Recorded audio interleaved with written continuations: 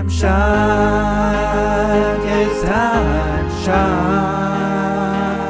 I'm in the place where my friends are, and I know together we'll go far. Yeah, TimeShot, yes, TimeShot.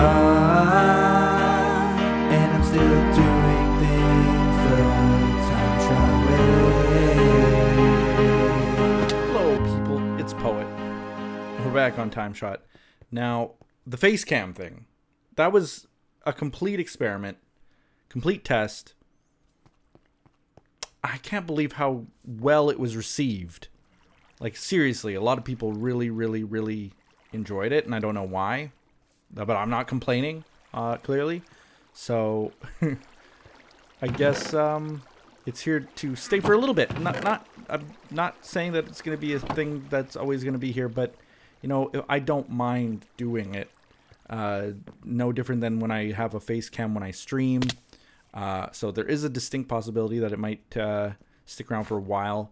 Of course, the problem with it is that, you know, I can't be picking my nose all day long kind of thing. I can't be, you know, it's not like I do anything makeup-wise or hair-wise or anything like that, but, you know, there are days where even a guy might feel a little bit frumpy and might not want to appear on camera because it's a different dynamic. I have to, you know, look at you guys, and it's a weird thing. I mean, I've done kind of the Japan Crate vlog things where I sort of got used to talking into the camera and looking at the camera and things like that. Obviously, I've done streams before.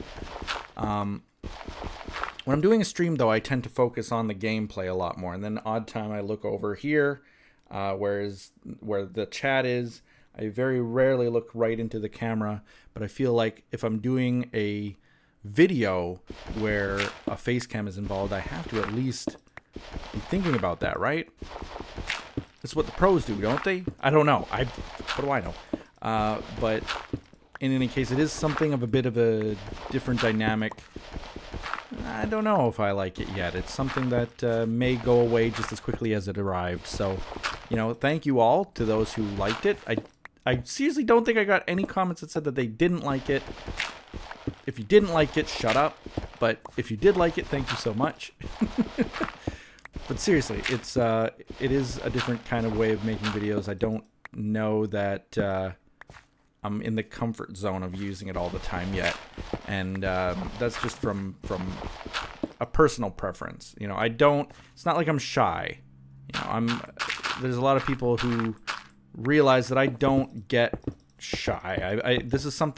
Shyness is something in my life that I did away with a very long time ago. Back when I was in elementary school, I've talked about this in the past, but when I was in elementary school, I was always the shy kid. The quiet kid is what they said. He's so quiet. This was something the teachers always said. When they marked it, they had these report cards. Of course, I was already in the generation. We talked about those millennials who don't actually get graded on anything. I was one of those millennials. I was one of those kids who, you know, they put the progress report rather than like a B, C, D, F grading, or even on a percentage-based grading. It was always like, you got an I for independent. May need more work with group projects and stuff. Even then, like, I was thought as the shy kid, the quiet kid and stuff. I don't really believe that it was on account of me being shy necessarily. It was just that I didn't like the people who I went to school with. Like, there's no rule that says that you have to enjoy the company of the children that you're in school with. I don't get that. And if you don't get along with those kids, why is it a bad thing? I mean, you know, I don't... Sure, you know, if you have coworkers, you should tend to try to get along with them. And even if you are still in school, you should try to get along with people. At least to make it a smoother and more enjoyable environment. If you go into work and you just loathe everybody there, and make it known that you don't want to do anything with them, you don't want to have anything to do with them, you're not going to have a very good time. And you do want to try to make it better for yourself in that sense. So I get that. But, you know, these aren't my friends. I don't want to make friends of people who I just randomly meet in school. And I think that was always going on in my brain, even from when I was like a really, really like 4-year-old kid. When I first went into kindergarten at the age of 4. Yeah, I made some friends, but it wasn't like, you know, I even then said, like, why do I need to be friends with this person? Why, you know, they don't like the same things that I do necessarily. Why am I friends with you? I'm friends with you because I have to be, you know, that's what school's about. But it's not like I want to spend time with you. As you grow up, you realize that you can make your own friends. You can choose who your friends are. And that changes things. Anyway, I've never been a shy person. Necessarily, but I was often thought of as the shy, quiet kid. Now, things have kind of changed in the opposite. You know, I made the decision. This was something that happened. I keep saying, like, you know, when people talk about being introverted and talk about having social anxiety and being scared of making waves or how they speak, or maybe it's even something as extreme as public speaking, you know, standing up in front of a crowd, in front of an audience, and saying something that's written down on a piece of paper. People can't do that. People have trouble with that. They struggle with that. People have trouble answering a telephone and those kinds of things. And so they constantly say, well, I have social anxiety. I have, you know, I can't cope with talking to people. I get afraid of it. It's an irrational fear, I know, but I just can't do it. I'm introverted. I have trouble speaking to people. I'm shy to people. You know, I think that in a lot of cases, and this is just, you know, I could be wrong. I'm not saying every case. You know, some people genuinely have maybe something wrong up here. I'm not using this symbol as if you're crazy. It's just me pointing at my head. I'm saying that, you know, maybe there is something up here that is different than others, and that might affect the way that you interact with others. That is something that is genuinely a possibility, and that's not a bad thing. It's just, you know, you got to know yourself. Whereas other people out there, I do believe, have the ability to change. They have the ability to get more comfortable out and about in the world, talking, interacting. It's something that you have to learn. And for me, it was something that I had to learn too. Because although I don't think that I was ever inherently shy, I came off as being shy because I didn't want to go out of my way to meet new people. I didn't want to go out and hang out with friends even. I often would make excuses to not go out and hang out. And, you know, if I'd get a call from friends and they'd say, hey, want to go see a movie? I'd make an excuse. Why? Because I would rather sit at home by myself playing a video game. And that was just me. Little did I know that I was actually, I think, waiting for friends that also played video games. Because I certainly don't mind hanging out with people now in the communities that I'm in, playing video games in my free time. And I don't tend to make excuses to get away from doing that. You know, if someone says to me, hey, you want to play a game? I'm not about to say no. Of course, I have something. I got that. I got to get I got to get an eyeball removed. You know, I can't do it today. Surgery or something. No, I had a dinner plans with my mother. Can't. No, I don't make excuses like that when it comes to video games, but I made excuses like that when it came to doing other social events with normal friends. With friends that I had met at school or at work or you know, things like that. You want to go for dinner? No. I got something. I got a thing. That I'm doing. You know, can't do it. I think it was just my own brain telling me that I needed to do other things and I needed to find people who had similar interests to mine. You know, if you find that you are more into just plugging away, working on a car engine or something, and you find yourself making excuses to not record videos or hang out with friends online or If you're not into the whole online community thing, maybe you are looking for excuses to not go to that movie theater with your friends. Maybe you're looking for excuses to not go to the mall or hang out and so on. And, you know, maybe that's just telling you that you have to find those friends out there that also like working on cars and also like working on those engines and stuff. Maybe that's your calling. Maybe that's what will find you joy, you know. I think that people need to try to figure that out for themselves, because it might not be obvious at first. And once you find that thing that you enjoy doing, I think that it becomes a lot easier to open up and be yourself. And you realize that maybe you always had that ability. You weren't that shy, introverted person. You just needed a community of people that relate to you. So maybe that's it. But for me, it was more like I couldn't relate to anybody. And I just decided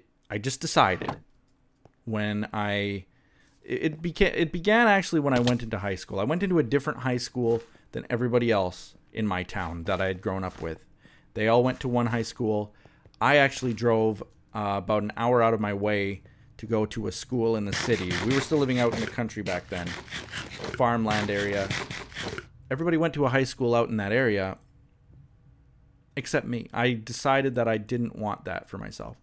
Went to high school in the city, and it was a big jump. It was a big, you know, personal risk. I wasn't comfortable with it, but I decided that I wanted to do it anyway. And I'm very, very glad to this day that I did do it. And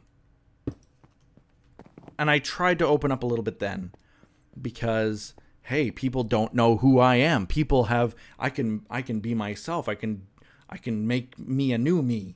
You know, maybe I could do the things that the popular kids do and become popular. And it actually, strangely, worked for a bit.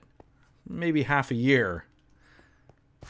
I went to that high school, and I actually was hanging out with all the cool kids. I was one of the popular clique. I was not so much a jock, but I did get into sports and stuff like that.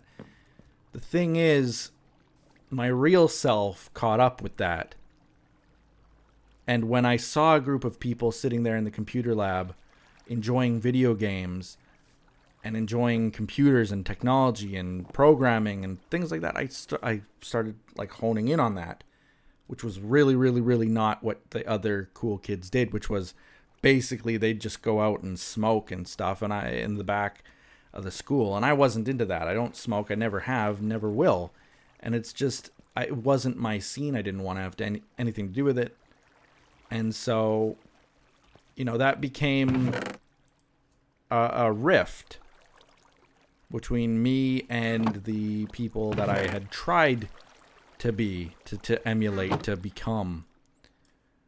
And it was, again, just my brain telling me that you need to find who you are comfortable with.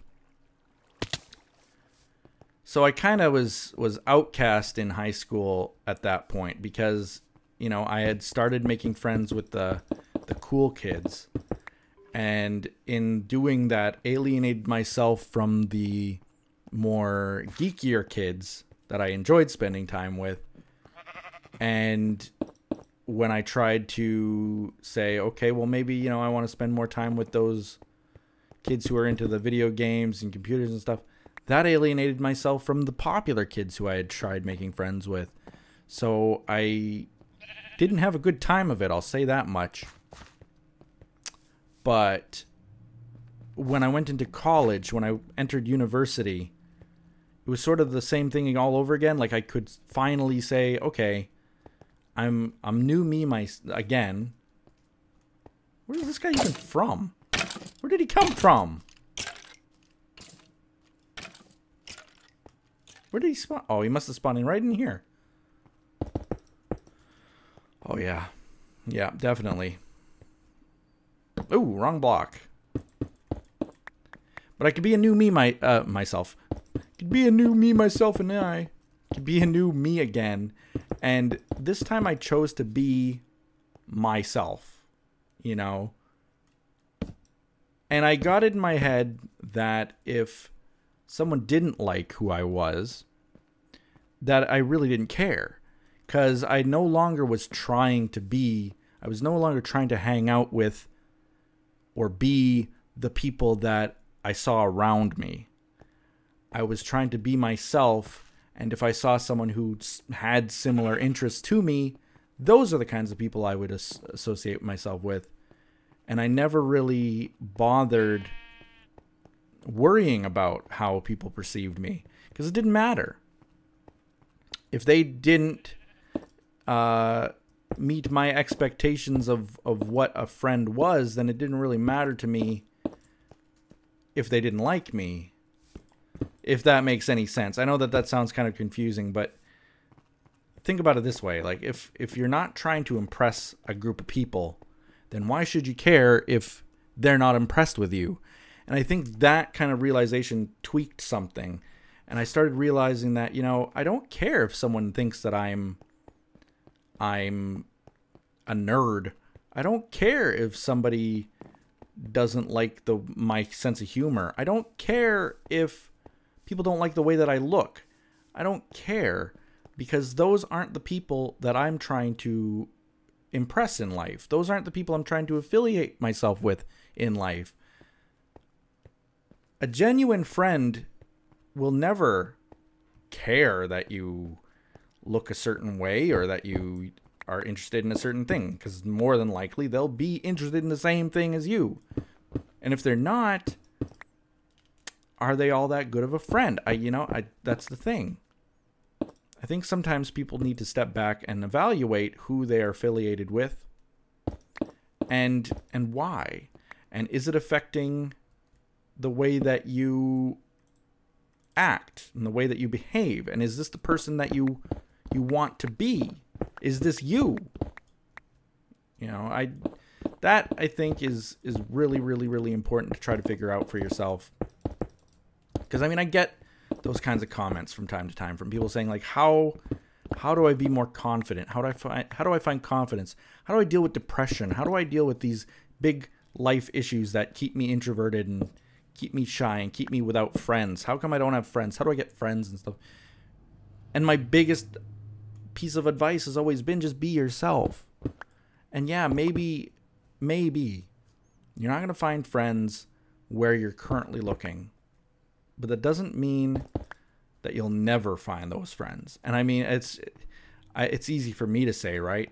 But I was definitely, and I've said this before too, I can remember previous episodes go far back where I have said, like, when I was growing up and I was getting those report cards with the I for independent, and I was not clicking with people socially, and I had trouble when I was, 14, 15, 16 years old finding a girlfriend. And I thought to myself, well, what girl in the world would ever want to hang out with a troglodyte like me, That's the kind of perception that I had, because that's kind of the way that everybody else perceived me. And I always thought that it was hopeless. But when I found that confidence, when I stopped caring about being close with the people who hate me, then the friends came naturally. It was never an issue, and it hasn't been since. Finding the friends is easy when you realize that you don't have to look for them. They sort of just find you, because in doing what you love, you're going to be in those kinds of communities. Especially in this digital age, you're going to be in those communities with the people that you love, and you'll find either that special someone or those friends that really bond with you. And what can I say? It's not rocket science. It's not difficult. Just don't give up so easily, So that's my advice to anybody who's listening and has any of those kinds of questions. And I know that there are those who have asked them in the past, how do I find friends? How do I become more confident? How do I stop my depression? Depression is often tied in with all of this too. Because as funny as it sounds, and it's not funny, I realize, but as weird as it is, more often than not, depression is tied to being alone. And we're not necessarily talking about clinical depression, but sometimes all that a person needs in their life is a friend, someone to lean on, someone to depend on. And when you really have difficulty finding that person, if you don't have that kind of person or people in your life, the depression starts to sink in. You start feeling like you're overwhelmed because you don't have anybody to rely on or hit up or talk to.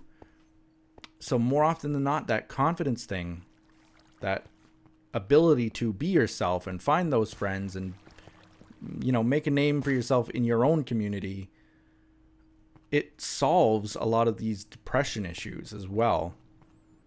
And I'm not necessarily talking about personal experience. I don't ever think that I was really depressed. Everybody has down times and when they kind of self-hate. And certainly when I was in high school and stuff, like I said, I never thought that I would meet somebody. I never thought that I'd have friends that I could relate to. There was certainly a little bit of self-hate in that. There had to be. But it was something that I knew was a solvable issue. It was something that could be fixed. And it did get fixed. I went into that university and everything changed. Everything did. I was myself. I made friends. But even then, I don't think that there's a single person from my university days that I've still had contact with, because I was able to grow and I still made that same decision. I mean, maybe my old college friends are not that happy with it, but, selfishly, if you want to call it that, I thought about myself above them, in that, if I wasn't enjoying hanging out with them, if I didn't enjoy the same activities that they did, I wasn't going to hang out with them. I'm going to go and find my own community and be myself and be happy in that community. So the question that I get, like I said, was, how do I become confident? And sometimes, this is what I'm telling you, is that your situation that you're in, whether it's that you are just surrounded by coworkers that you don't really know, maybe you're in high school or elementary school or college even, and you don't know anybody around you, you don't like the same things that anybody around you has, and you feel like, well, that makes me shy, that makes me not have confidence to be, open and loud, and I want to laugh like that group of friends is. And sometimes, the sad truth is that you'll never connect with those people. And it's not a bad thing, but you got to realize that might be the case, that it's not that you're doing anything wrong. It's not that there's anything wrong with you, that you have confidence and you can be a confident person, just not with the people that you're around, So I think that there's something to be said about that kind of way of thinking as well, that, maybe I'm not confident because I just can't get along with anybody. Yeah, but there's nothing ever telling you that you need to get along with everybody. That's not a rule of the world. You don't need to get along with every single person you meet. And if you don't get along with them, it doesn't mean that there's anything wrong with you. It just means that you aren't connecting with them the way that you would with a friend. And that's something that you need to clue into, especially when it comes to people who you think are your friends right now. So with all of that said, like, why am I bringing all this up? I really don't know. I just feel like with this whole webcam thing, it made me again realize and evaluate what I do, how I do it. And I think, I look at my confidence to be able to, what is my hair even doing? I don't know. It needs a haircut. I know that much, but I don't care. Don't take this personally. I don't care if you're out there and you don't like how I look. It's just not something that's going to trouble my day ever. And I mean, if you're that kind of person where you really care about the way a complete stranger looks, you kind of have to reevaluate your morals, I think. But beside that, I don't care if someone doesn't like how I look. Conversely, I don't really care if you really like how I look. I can't help that. It's not something that I can help. I'm not going to brag about how I look if I look good. I'm not going to complain about how I look if I don't think I look good. I am who I am, and that's not going to change. And I think that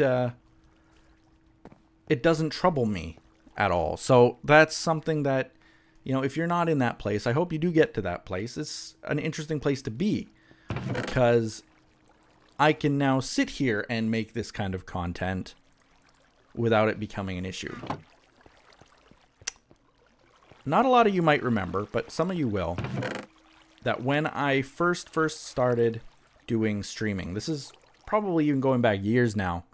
I was on Twitch, I think.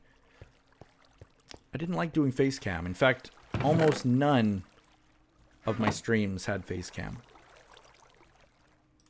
Almost none of my streams had facecam. Just think about that for a second. Right now, all of my streams have facecam.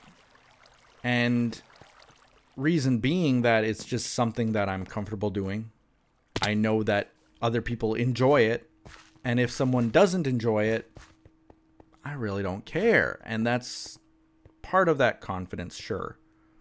But what I'm saying to you guys, and what I've said this whole video, is that confidence is something that I've had to learn. It's something that I had to kind of train myself for.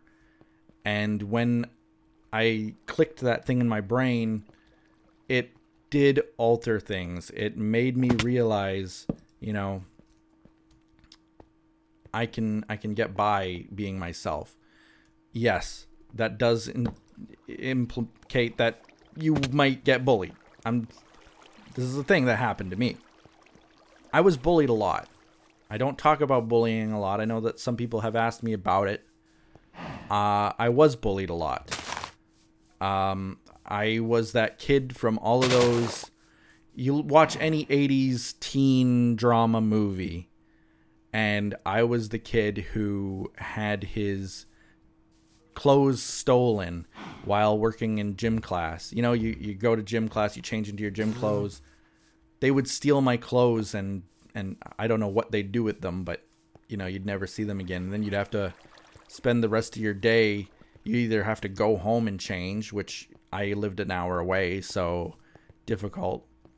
Or you spend the rest of your day in stinky, sweaty gym clothes, mocked by the people who just took your clothes. That was me. That was me in school. I was bullied for no reason except that, well, it's hard to say why people are bullied, but I assume it was because I was different, and because, like I said, I did alienate myself a lot in trying to find who I was. And I think that, yeah, it's something that I had to deal with. It helped make me who I am. Helped put things into perspective. That sometimes life doesn't give you everything that you want it to. But you roll with the punches. And at the end of the day, you know, it doesn't matter what happens to you, what embarrassment you go through. When you're older and wiser, you will be shaped by the things that have happened to you. Either to the point where you won't let it happen to others, or you'll advocate for it to stop. I know that for sure. You know, I wish that when I was younger, I had the strength maybe to ask for help when it came to bullying and stuff. But it was something that I just wanted to deal with on my own. That happens. I don't remember anybody from high school. I don't remember anybody even from college these days. The people who bullied me in high school and in elementary school even a little bit, they don't matter to me and will never matter to me. I don't remember their names. They are not even a footnote in the history of my life, except that I can mention that, yes, I was bullied. And that doesn't amount to a lot, you know. I think that people do put a lot of emphasis on that kind of stuff. But, you know, and it's unfortunate that it happens. I don't know how to really prevent it either. Except to tell people that you will get through it. You will. You will get through it. And like I just said, you know, it won't even be a footnote in your history. It's nothing that you should be ashamed of. It's nothing that you should be depressed about. It should not be something that you would even self-harm about. It's not a big deal. I've been through it. There have been hundreds, thousands of people who have been through it. I think that if you talked to every single person, line them up, talk to every single person who had ever been bullied in school. Talk to them now, 20 years later, 10 years later, 20 years later. Talk to them now, and I don't think a single one of them would say that it affected their lives negatively in the long run. I think that a lot of them, in fact, would say that they benefit from it. That somehow, some way, they were able to overcome adversity by being stronger because they were bullied. So, don't know how we really got on that topic, but it's all kind of, you know, it's interlocking. It's all part of the same conversation. Finding that confidence, being yourself. Yes, there will be people out there who genuinely just hate you for no reason except that you are yourself. But those aren't the people you're impressing. That's not a reason to be introverted and shy for fear that you might get bullied. It's going to happen. It might not, you know, but in the long run, the sooner you realize that you are yourself and the sooner you appreciate yourself, the sooner you'll be able to realize that no matter what someone says or does to you, it doesn't matter. And in the long run, you'll be way happier for it, have 20 times the friends as they do for it. And, you know, that's all that I can really say about that. You know, I think about the people who might have bullied me in high school.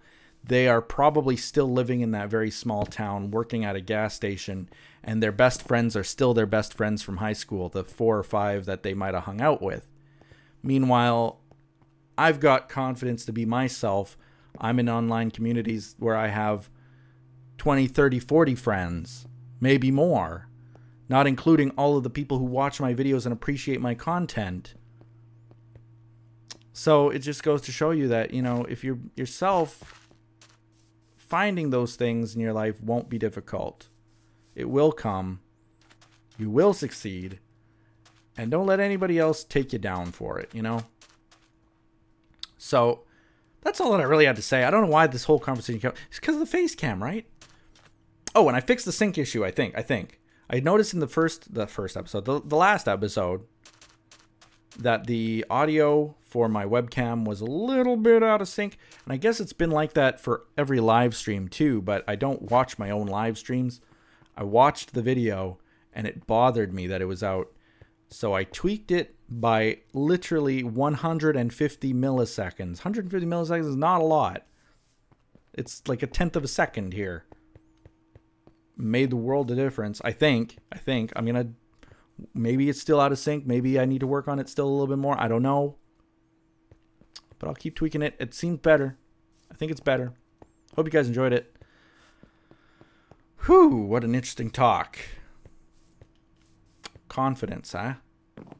Very weird that we started talking. This is not what I started. This is not. Gotta tell you. When I first hit start recording, I had something completely different to talk about. But that's just kind of the way that it goes sometimes. And I'm not regretting that. I don't regret that. I really enjoyed talking about that. If you have any questions, either about bullying or confidence, or maybe you want to just share your thoughts or your experiences talking about being yourself, maybe struggles being yourself, whether or not you feel that you can overcome your introvertedness if you have introvertedness. If you're an extrovert, maybe you could imbue some knowledge to others. What do you do to become so extroverted? Was it natural? If it was natural, why do you think that is? What makes people different? What makes you extroverted and another person not? What do you think that is? Let me know in the comments below. I'm interested in this whole conversation, personally and just for my own curiosity's sake. Let me know. Curious to see. But with that, we'll see you next time on TimeShot. Bye-bye.